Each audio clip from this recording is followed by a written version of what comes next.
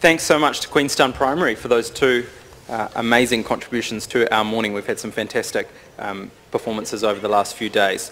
So, our second to last keynote session, we're talking about well-being and broadly, I guess, the concept of resilience. And Mike King talked yesterday about how important it is for children and young people to feel and know and be told that they are loved. And I mentioned that speech that I know many of you would have seen from the headmaster of New Plymouth Boys, which went viral actually a few months ago, and I thought I'd share a little bit of it before we head into this session. This is what Paul Verich had to say about the context in which we can talk about well-being, in his case, in a boys' school, but certainly what he has to say is applicable in all schools, I think. He says, the Kiwi way, the Kiwi male way especially, is conditioned to not say, I love you.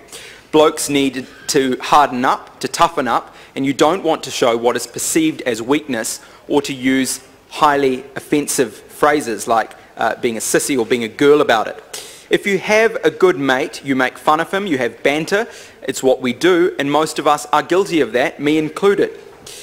This is what he said to his boys. He said, you may feel uncomfortable about this speech, and the common reaction when you're uncomfortable is to joke about it, tease, elbow your mate, and say, the headmaster just said love, what a weirdo. Or you might run around in the playground saying, I love you, with no sincerity. You are simply doing this because society has trained you to be uncomfortable about the word love. Society has conditioned you to reject it, and it's not your fault. But don't be scared of love. Be brave and shake the stigma and immaturity that we have around it as a country.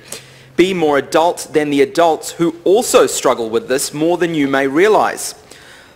Love is a word you need to understand. You need to get comfortable with it. If we have any chance of reversing the trend of young people feeling helpless, and we talked about that yesterday as well, we have a greater chance of overcoming it by caring for each other. I'm not expecting you to run around the playground saying I love you to your mates. I expect your teachers won't say thanks for your homework and by the way I love you. But love is the only word I can find and the only word I can use to get through to you how much we as a school actually care for you. We are tough at this school because we care about you. How do I know you're cared for? You only need to see the care and compassion for our students when something goes horribly wrong, a parent very sick, or a traumatic injury. But love is not soft. Love is not easy. It's hard, as it requires both strength and vulnerability at the same time and doing the right thing. Not necessarily the easy thing for those you love and those that love you. This was the headmaster's message to his boys. If you are struggling, it's okay. I want each and every one of you to know that you have friends, family, and a school community that deeply cares for you, even if we don't show it. Even if we don't openly express it. We simply don't do this enough, and as adults, we need to step up. We need to do better if we are to expect you to follow our lead. And those words were picked up and run by many media organisations, and rightly so, I think, and a particularly brave speech, really, for a principal to give his students.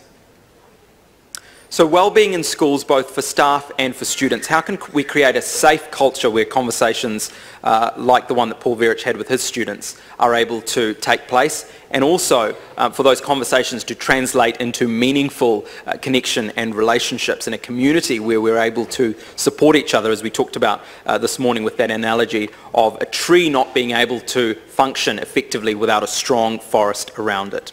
Dr. Sven Hansen has pioneered preventative medicine, stress mastery, and the performance mindset. We heard from Sven on the couch this morning. He has worked with many global sports and educational organisations to build resilience and well-being within those organisations by integrating physical, emotional, cognitive and moral resilience into life, leadership and business. As the founder of the Resilience Institute, he's helping leaders just like you to craft resilience into their teams. Please give him a warm welcome.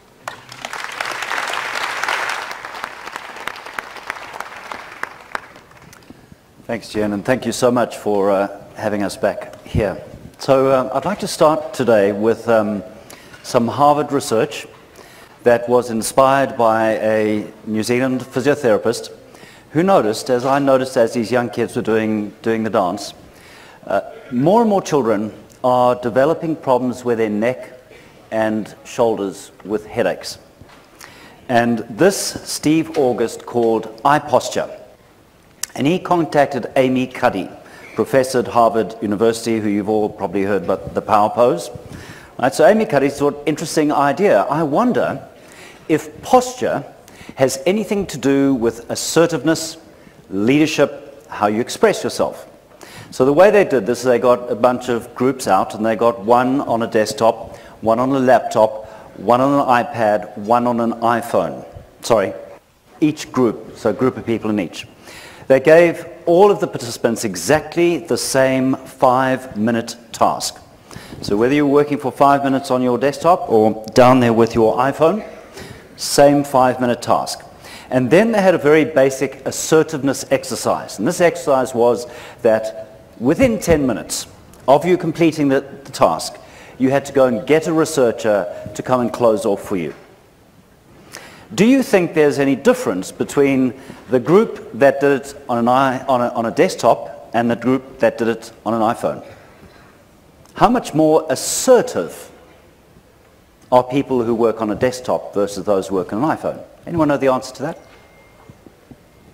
All right, so the assertiveness behavior was 94% on desktop and laptop. Not much difference between the two. Once you were on an iPhone, it dropped to 50%. That's a 5-minute task. I've been sitting here on the sides watching most of you on your devices for 2.5 days. And I'm wondering, in a dark room like this, maybe not always paying attention to your posture, desperately trying to get the pearls of wisdom, there's been some great wisdom, I wonder if that's combat pushing against your haora or your leadership. So I'd like you to go on a little experiment with me. I'm asking you to be brave. I'd like to put your devices down under the chair safely, right? Treat them like your child. I know how important your devices are. I would like you to put them down. I know this is going to be very hard. Some of you have already got a tachycardia. Some of you got outright anxiety. All right? And we're going to address the topic in a slightly different way of eudaimonia. How many of you, honestly, could give us a good, let's say, your school, a good definition of eudaimonia? Can I have a show of hands? How many of you believe you could describe eudaimonia? All right, that's kind of sad. So we're going to experiment with this, and you're going to learn it. So can you all stand up, please? Now, if you're going to fix eye posture, it's really important to loosen up. So let's just roll our shoulders just a little. Circle, lengthen the breath, particularly the out breath, round the other way. All right, really good. Then see, without hurting anyone near you, just grab your hands gently behind your back. Open your chest. Stretch your arms back. Look up towards the ceiling. Gently breathe in. And exhale fully. All right, fantastic. And then the key part to stretching and correcting the headaches and the neck and the shoulder issues is to learn to tuck your chin in. All right, so the foundation of eye posture is submission. All right, your testosterone plummets, your cortisol screams up. When you tuck your chin in, your spine becomes upright. When you do that, your testosterone goes back up, your cortisol goes down, you are much more powerful in your presence.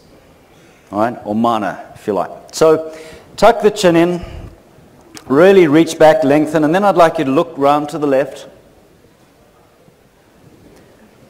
And then over to the other side, down to the right. And then tuck the chin in again. Keep your finger on the chin and just gently stretch to the side.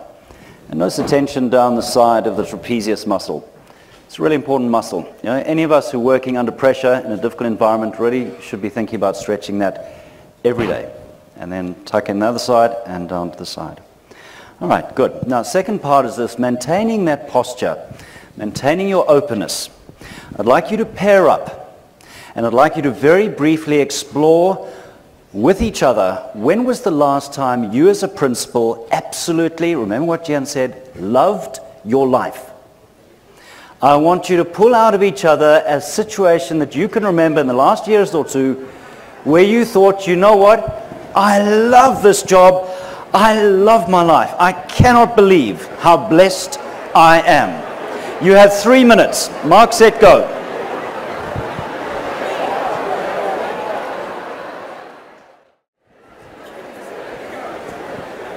Okay, thank you. And before you sit down, what I'd like you to do is just give each other a little bit of feedback on each other's posture.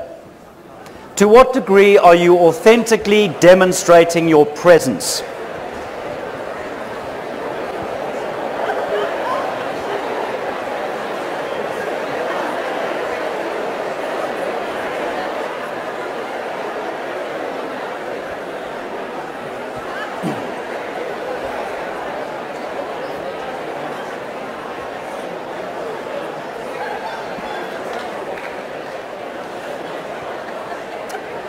All right, thank you very much. So, what I'd like to do is explore this idea of eudaimonia, a little bit about what it is, and I hope through that we can solve some of the challenges of work-life balance, well-being, resilience. What are these things? Make sense of it. And then to look at some hows for you as principals. It's a heck of a life. All right, so taking care of yourself is where it all begins. If you're not taking care of yourself at a really high level of excellence, you know, the school suffers. And it's really, really important. So we'll keep that simple and practical. Just to be really clear, all of the slides are going to be available. Rosie and the multimedia team are videoing this. If you go to that website, you can get all this stuff in abundance, right? You do not need to write anything. Just relax. Just be present. All right, really would like to encourage you to do that. So we're unabashedly clear. We have a vision for schools. We think there is an opportunity to encourage these ideas of bounce, of true human growth, of connection, and of creativity in the school environment. And I don't know of any other place where this is perhaps in today's time more important. But we're not going to talk about that today. I'd like to address specifically this issue of can resilience be learned.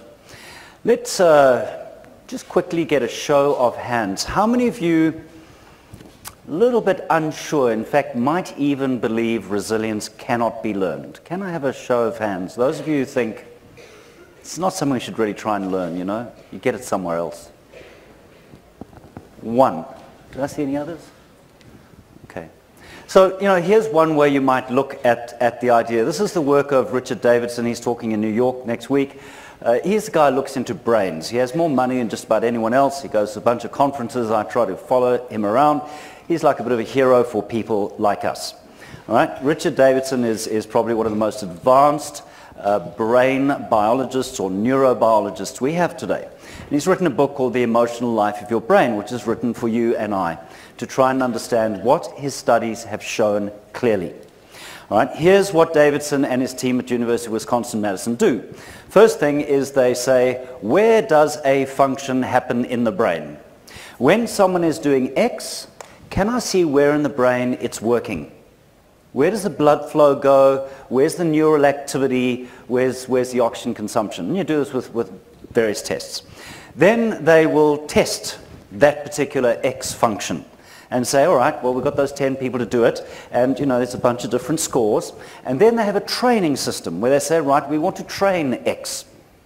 All right, and they put people through, generally it's about a 6-week training program, and then they test them again. Did the performance of X improve, yes or no? And did the brain change? So it's quite a good way to see what can you actually change. Here's what Davidson reports in his book. The first thing, there is absolutely no doubt that we can measure, train, and show the improvement in humans' ability to bounce. All right? As we get into a struggle, the brain changes. The front part of your brain starts to shut down, and the reptilian brain starts to get very antsy. And we feel agitated and restless and anxious and maybe frustrated and a little bit sparky, and we don't sleep so well. When we're in that state, we make a lot of bad decisions. And the worst thing about not seeing this is you don't even know you're making bad decisions. All right, bounce is the ability to down-regulate that reptilian brain and up-regulate the prefrontal cortex. All right, it is that simple. We do not need to get more complex than that. It is crystal clear. Within 6 weeks, people can get better at bounce. And there are dozens of techniques and dozens of little ways to go about, and we've each got to find the way that's most realistic for us. The second thing Davidson has shown is we have insight. Insight happens just behind the prefrontal cortex, the anterior cingulate and insular cortex. And, you know, a simple example of insight, and one that Davidson uses, is can you right now, try it, feel your heartbeat? People with high levels of insight, lots of activity in that area of the brain, the insula in particular, can actually feel and count their heartbeats very accurately. People who don't have such good insight or self-awareness, what are you talking about? My heartbeat? You know, they've never even thought about their breathing, let alone their heartbeat. All right, and again, within 6 weeks of listening for your breath, of listening for your heartbeat, of naming your emotions, your self-awareness centers of the brain work much more better, and in any self-awareness test, you perform better. Third one, attention. It's the one we all know, and it's very popular now with the mindfulness movement. There is no doubt that combined with the nucleus accumbens, the dopamine systems, it's part of what the app world and the iPhone world has done very well. It drags our attention away. Some of you are already feeling, I must just check that email, damn it. How am I going to get it from under my chair? That's your attention system, you know, it's going to push you away from me back towards your iPhone, because it's very compelling territory. Again, we can measure this kind of dopamine-focused conscious activity as attention, and we can build it, all right, dramatically. Fourth, positivity. All right, this is an easy one. Most of you have heard about this in all kinds of different ways. This is the movement of positive psychology, but you can very quickly and very easily increase the amount of positivity as measured in the brain. All right, crystal clear. And we know that if you are expressing more positive emotions, basically in a layer of sort of 3 positives to every negative emotion, you are healthier, your heart beats better, your blood pressure is better, your immune system is better. You have much better emotional connection with others. You feel much more happy, and your brain works much better. You've got a greater breadth of attention and more depth of focus. All right, that's a big win from positivity, and you know, I'm not sure we should trivialize it. Then another one that many of us are thinking about, for those of you who have been in Christchurch, for those of you, and we're working with some schools in Mexico at the moment, who've gone through this earthquake. Now, that's a little bit frightening, right? And when you have a post-traumatic distress, your hippocampus, that part of the brain, fries, becomes very thin, and doesn't work very well. And what we know we can do is we can help people build back their situational awareness. All right, to be able to be in a situation that's really uncomfortable, but to stay present. All right, and that leads to post-traumatic growth rather than post-traumatic distress. Again, proven, we can do it. Right, and you know, a lot of visuospatial and three-dimensional tasks like driving a taxi in London, you will have heard about, improve that. And then, you know, perhaps the last one, which has, you know, been up for a bit of debate, and you might have seen this in the listener, is empathy. All right, we can definitively, and at the Mind and Life conference last year, Davidson was actually sitting next to me, Dalai Lama, Matthew Ricard, all these guys who study Max Planck Institute, empathy. It's crystal clear. We can learn to be more physically attuned to each other. We can learn to read each other's emotions in face and tone of voice better. All right, and we can learn to read each other's thoughts, what we call perspective taking. All right, so that's a bit of a hard response to can one learn this stuff. Right, let's get back to you and your hora. Now, I mean, this is well known, right? It's crystal clear. It's in our society. We know it in all kinds of different ways. We honor the body, we honor the emotions, we honor the mind, we honor our community, and we honor the spirit. Eudaimonia is the top. Eudaimonia was the ancient Aristotelian idea of the good life. Eu for good, daimon, spirit. So when you feel in good spirit, when you say, I love my life, You remember the last time someone said to you, "I love my life"? It's absolutely delicious. Absolutely delicious. You know, and I think back, you know, we lived in a crazy world, right? We were either eating sugar or flying through the air without a helmet, correct? There was no safety in our youth. And my principal was a very scary man. He was called Mango. The reason he was called Mango is he had a big, domed, bald head, and he went round the school in waving black gowns. He was terrifying. All right, most of us had post-traumatic stress after every situation that he came out of his office. And he is, of course, allowed to beat you violently. But I have to give Mango his due. I really respected him. And in probably 3 ways, that man made my life. In subtle and very clever ways. And, you know, he was someone, I think, who did in a pretty scary way, and maybe it's not so appropriate today. But he was someone who really honored that good life. He took it personal. You know, he wanted the kids in that school to be up there and worked really hard. Interesting man. So here's your next conversation. I'm going to welcome you to stand up. Right now, how's your haora? What altitude are you flying right now? Mark, set, go. Try and make sense of, you know, where are you on that sense of a spiral? Stand up, stretch out, open out again. Explore it. What are you feeling?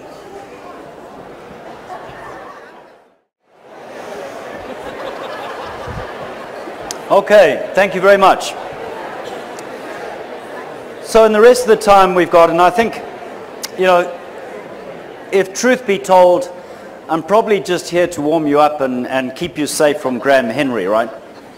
Because trust me, if you were in his All Black team right now, you would not like to be going for a training session with him at 12 p.m., correct? It's completely brutal. How do you think the All Blacks think about this? Anyone remember the 2007 World Cup? All right, so Graham Henry knows all about that. Maybe even tell us a little about this. But we had a team that froze. They lost it.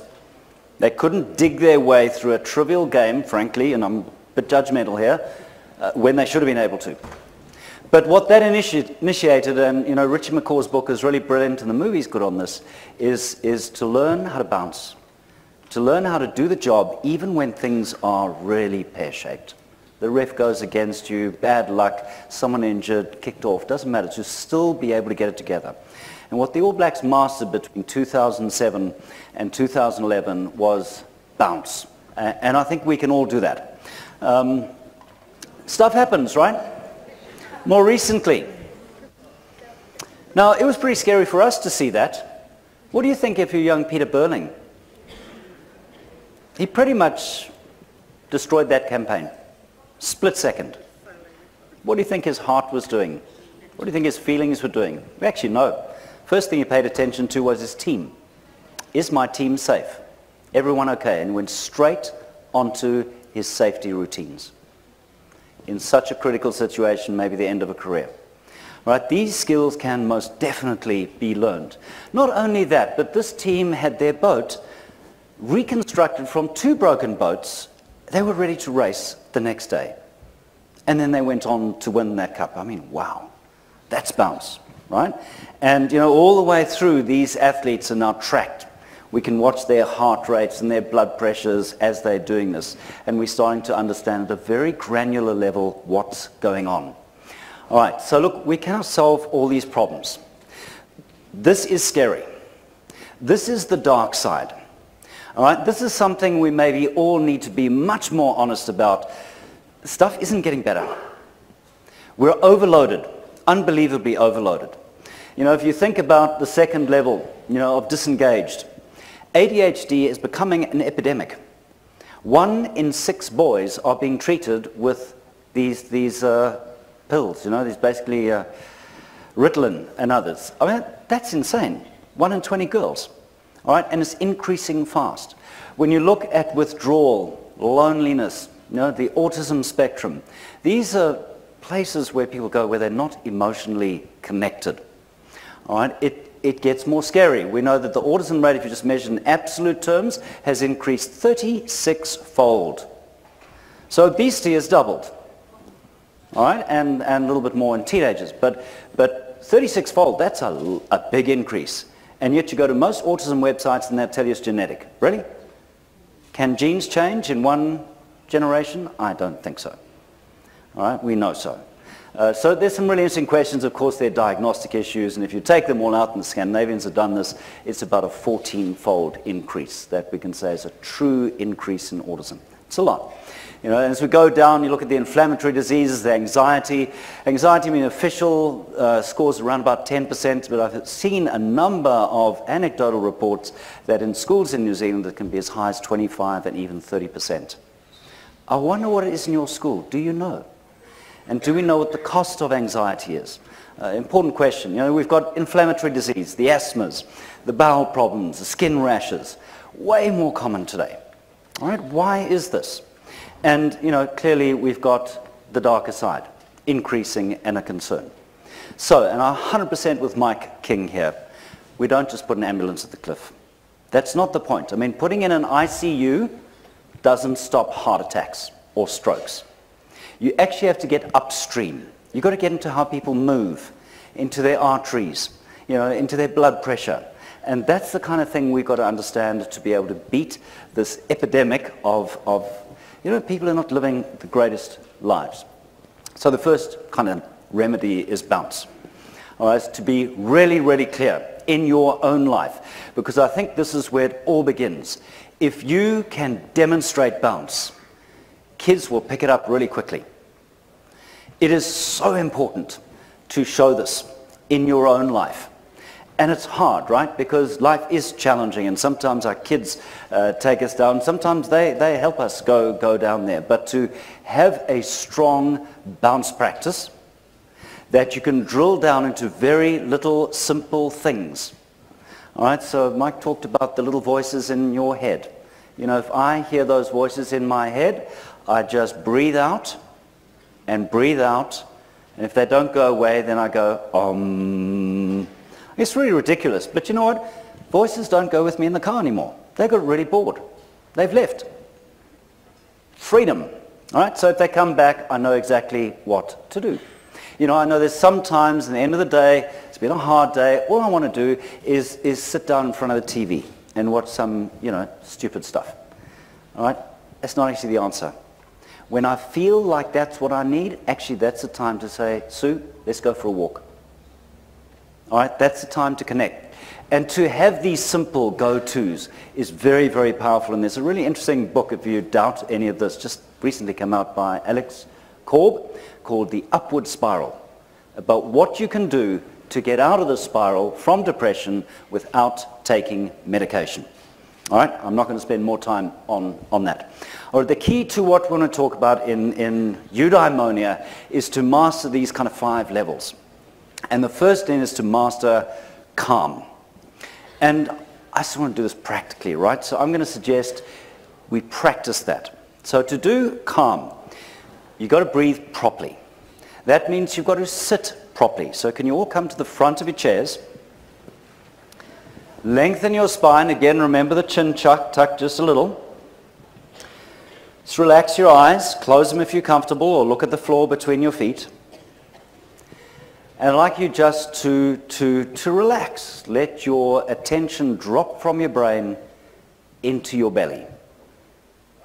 All right, notice the feeling of your belly expanding as you breathe in, and the collapse or falling as you breathe out.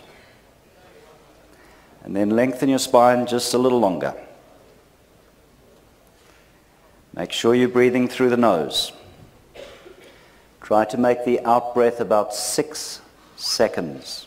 Slow, smooth. See if you can even feel your muscles relax, particularly your face, your jaw, your tongue, as you exhale. And then gently into a 4-second inhale. And slowly into that 6-second exhale. And maybe on the inhale, you kind of feel the fullness, the oxygen, the life force. Appreciate it. And as you exhale, just send that force out as kindness, gentleness to the people around you. And that's it. Right? So if we can learn to breathe low, if we can take it into a simple practice, and this is proven in any kind of very scary events, as well as in the day-to-day nuts and bolts of life. This is all we need to do, to be able to have enough awareness to know that right now I'm not in the best place to react. Got to stop, check posture, exhale, slow the heart rate, activate the vagal nerve, the parasympathetic system, and what you're doing is bringing your heartbeat into a completely different rhythm called heart rate variability. When you do that, this front part of the brain does what it needs to do without any effort. If you try to act without a go-to, chances are you'll make a mistake, or it's unbelievably difficult. You have to burn juice in this prefrontal cortex. If you can stop and do those 3 breaths, you take away that drag, and the brain does the right thing. All right, and Robert Sapolsky has measured this again and again. He's got a brilliant book out called Behave. I mean, this is going to become, I think, core reading in schools, just published. And he's also on TED Talks, Robert Sapolsky. He will be in those references too, but a fascinating book on how when people behave well, it's effortless.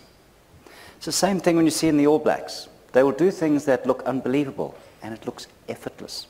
And actually, because they've practiced again and again and again, deliberate practice, it just comes. They don't have to think about it. They kind of just do it.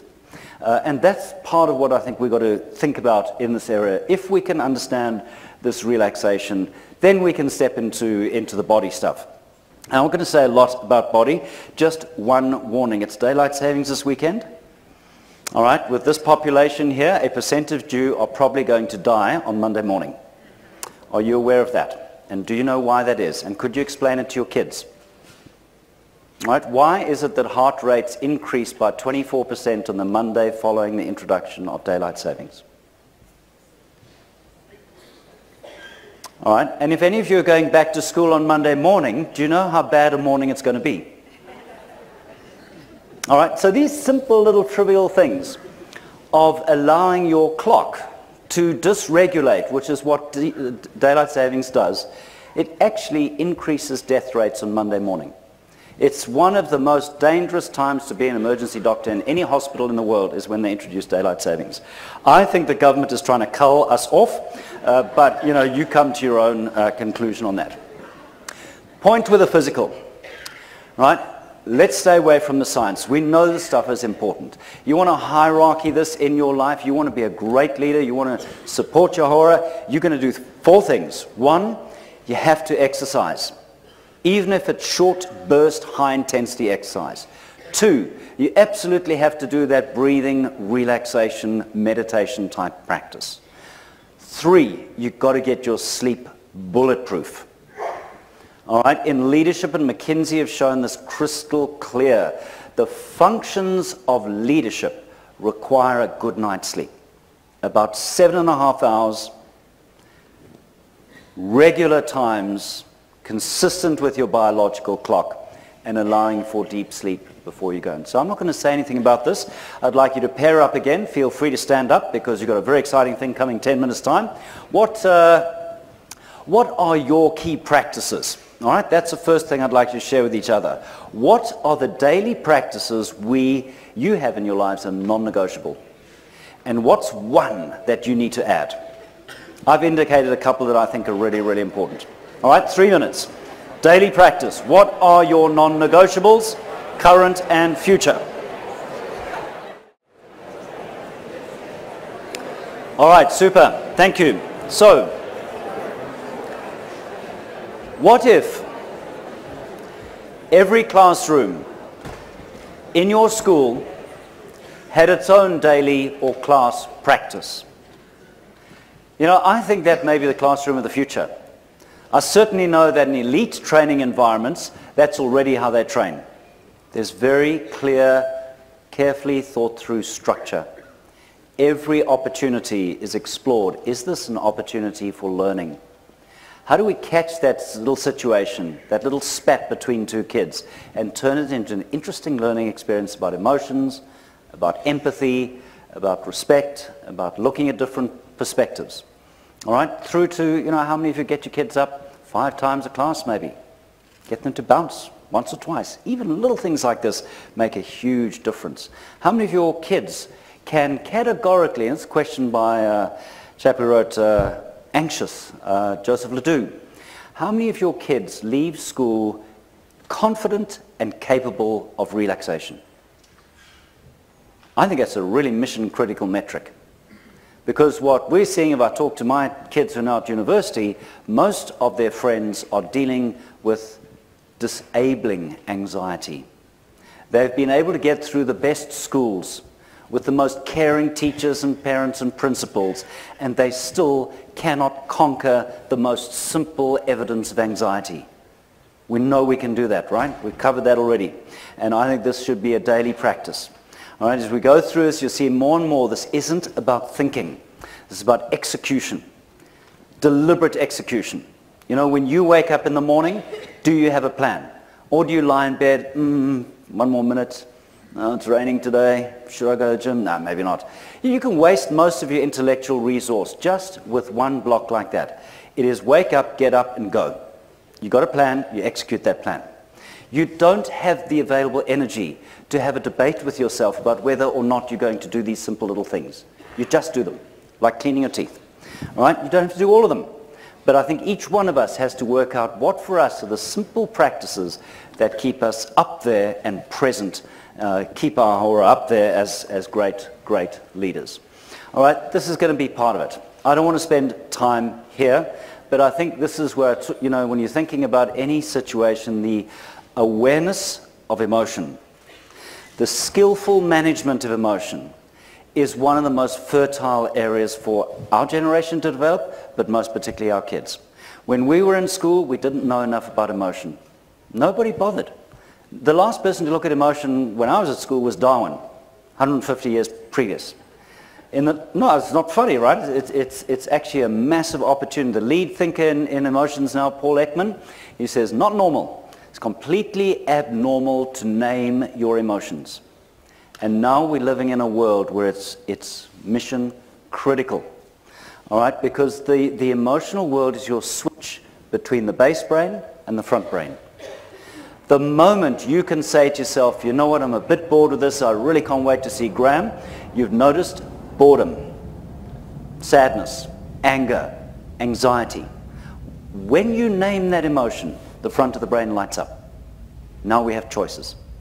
If you execute those emotions from the low part of the brain, it is almost impossible to change it. But we need to cut the cloth to fit the man. A last word on mind. I've said this before and I apologize a little bit.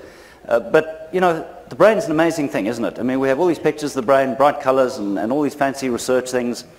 And yet, when you go to the Mind and Life or the big neurobiology conferences, they'll tell you on the one hand we have 50,000 to 70,000 thoughts per day. Wow, that's amazing. Do you track your thoughts? You're listening to those angels and demons? And then you've got to ask yourself, if you look at, let's say it's just 60,000 for average, how many of those 60,000 thoughts are on the angel side and how many on the demon side? And then you've got to work out, what do these little buggers say? And that gets really curious. And after a while, when you start to look at thoughts, you'll actually see that thinking is a bad idea. A really bad idea. All right? And it's very, very simple to work out why that is true. The brain cannot do many things, right? It can either be oriented to what's happening here and now. You're present. 100%. Attentive, alert, situation aware, flexible, ready to go. Or you're in the future. How am I going to deal with that thing tomorrow? What if this happens? What if that happens? As soon as you let your brain go into the future, are you still in the present? Can't be. Right? You've taken your leadership resources into an impossible future. If you think about the past, I really shouldn't have. That parent was so tricky. I can't believe I let myself down. In fact, she makes me wild. Now your brain is in the past, not in the leadership of the present. All right, so the first kind of piece to work with this, and I think, kids get this, right? My kids got this really early, and it was wonderful to see my son, who was a classic worrier. He would sit in the car, what if Dad, the sky falls on the head? What if that tree gets blown across the road? Endless, what if, what if, what if? And we used this simple idea to help him say, you know what? Have a look at that what if. It's reasonable. It's helping your life. Or do you need to find a way to just not give it any more oxygen? Let it just fizzle. And that's powerful, right? Because we know when your mind is quiet, you're at your best. If you go back to the times in your life where you had a day that you just rock and rolled, it was wonderful. What we know from brain studies today is that front part of the brain is silent. We call it hypofrontality. At your best, you don't think. That is why when you're at your best, time just gone. Where did that afternoon go? Because when you're at your best, your brain doesn't have energy or resources for thinking or for timekeeping. It's just in the game. All right, so learning to be a little bit more skillful with thought is kind of the base for really where eudaimonia is. I think we'll take one simple perspective on that. And that is to really encourage you to find your flow. How do you create a leadership world where every day you're going to get a little of that wow time? You're going to be devilishly effective. So McKinsey has shown in his senior executives, in flow are 5 times more effective than senior executives when they're not in flow. It's a 5 times multiplier. You add that to what Steve was saying earlier today, that's power. All right, so to really understand, because we do understand now, we understand the states of mind. We know we need a challenge. All right, but to get into flow, you've got to relax. You've got to be able to breathe. You've got to be able to trust. All right, and then flow, very extraordinary things happen. I won't spend time on that now. It's exciting, right? And then there's a really important recovery phase. And I think for many leaders today, it's the recovery phase that we're crimping down. Gian and I were talking about there's no redundancy left in our lives. There's no margin. Right? As a leader, you've got to have time for margin. You've got to have recovery time to be able to get back in the game. So how might we play this? Let's just look. This is work by Peak. So we all know short-term memory, 7 digits, right? Been in psych theory for about 150 years. Nobody argues that. So if I read out numbers 1 per second, on average, most of you will remember 6, 7, maybe 8. Occasional person will remember 9, correct? Can you increase the number of digits you could remember and recite back to me if I read them? How much? Does anyone know?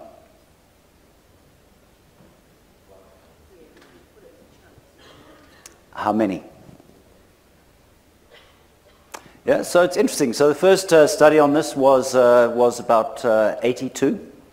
And then they got someone else, and she only got to about 30-something. The next person got to 120. Bang. Current testing, people are remembering 500 digits. 500 digits. This is the beginning of learning, right? The marathon, 1908, 2 hours 55. Most of you and I could do that today, couldn't we? All right, this year, fastest marathon on 2 hours. Wow, Perfect pitch. We used to believe like about 6% of the population had perfect pitch. They had to have the genes and they had to have the training. Japanese group got together, they got these kids between 3 and 6, trained them in pitch, and within months, 100% of these kids had perfect pitch. All right? This is profound stuff, right? We often think, smart people play chess. Not true. Intelligence, IQ, is a disabler for good chess playing. Because chess isn't about thinking, it's about remembering. It's about having seen that board so many times, you know exactly what the options are. Situational awareness. Again, not intelligence. So there are some really interesting pieces on that, and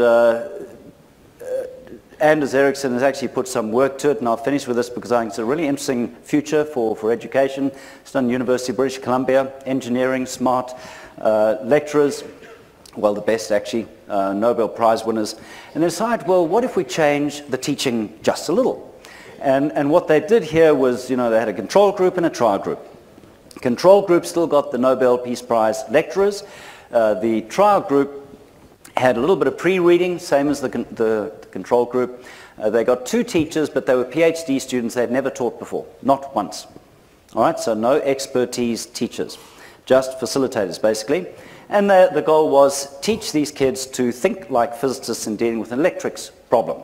And they went through a small group primarily and a little bit of review. These PhDs were allowed to give 10-minute mini lectures if the kids got stuck. That's it. No other teaching. The kids otherwise had to learn in the flow.